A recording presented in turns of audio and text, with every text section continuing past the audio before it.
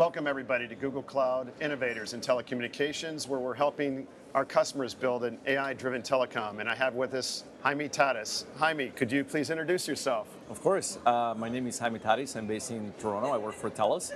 I lead the AI and data analytics department for the company. Well, I tell you what, AI and analytics, pretty big space.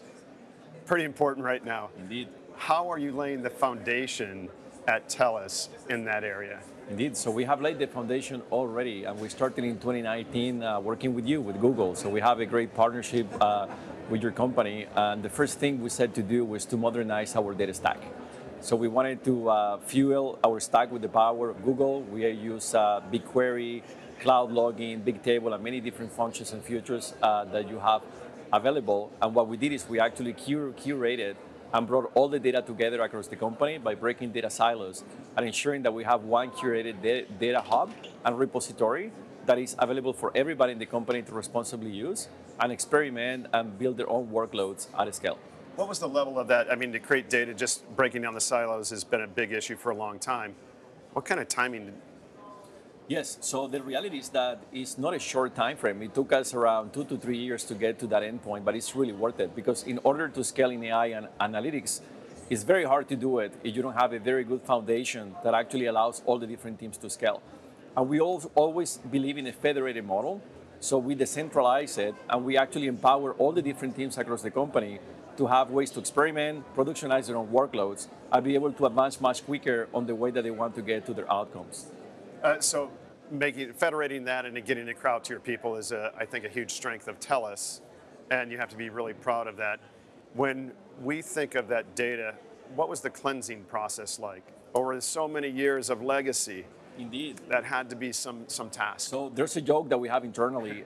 We used to have a big data lake on-prem, hundreds and hundreds of hard drives and servers, and the joke internally, our CEO used to call it a data swamp instead of the data lake.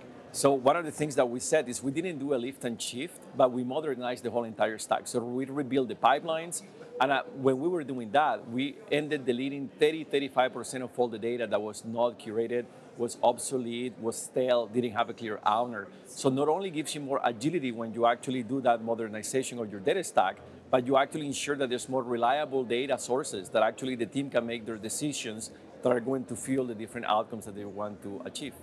That's a great storyline, a great investment, and it sounds like you're poised and ready to have use cases. And what are you seeing now from an acceleration of AI and Gen AI use cases? Indeed. So now that we did that foundation work, it has allowed us to really go quicker at the way that actually we do AI and Gen AI at a scale. On the AI side, we've been doing AI for 8 years. But the reality is, before the cloud and before all this, it was sitting in many Jupyter notebooks, people laptops. That's not the way you really manage AI at a scale.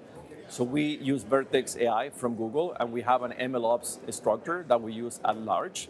And actually, we have now enterprise-grade AI models that are actually running in this well-curated standard that allow us to always understand right away if a model starts to shift, how we can have a training sequence that actually can make the model good again. And it's all this ability to have an enterprise-grade level models that allow us to actually scale responsibly and knowing that it's going to be reliable, instead of having a Jupyter notebook that you have to check every 3 months to see if the model is still working well or not. Well, you just mentioned something too that's responsibly. So how do you make it responsible at TELUS? What kind of, I guess, systems are you putting in or structure do you have to ensure it's being deployed responsibly? Indeed. So we have a very good governance across TELUS, and we're very proud that we have been leading on the telco domain on the responsible AI front.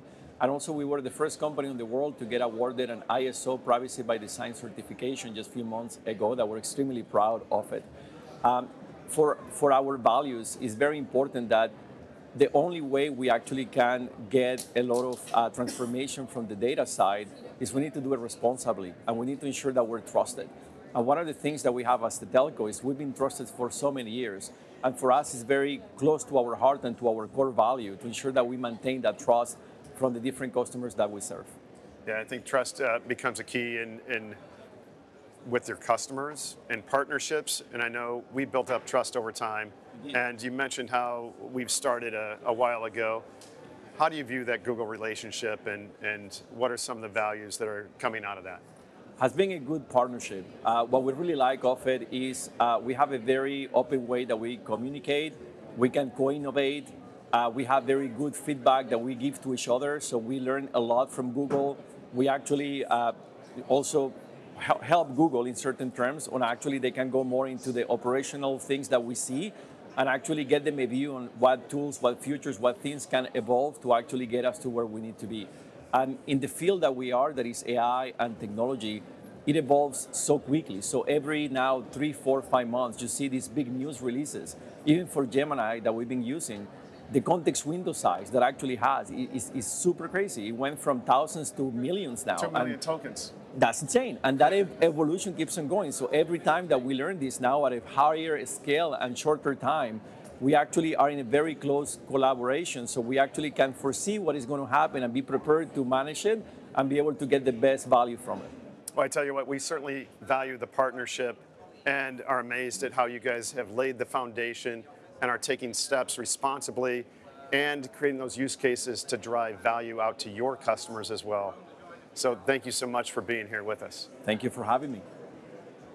And that's it for now for Google Cloud Innovators in Telecommunications.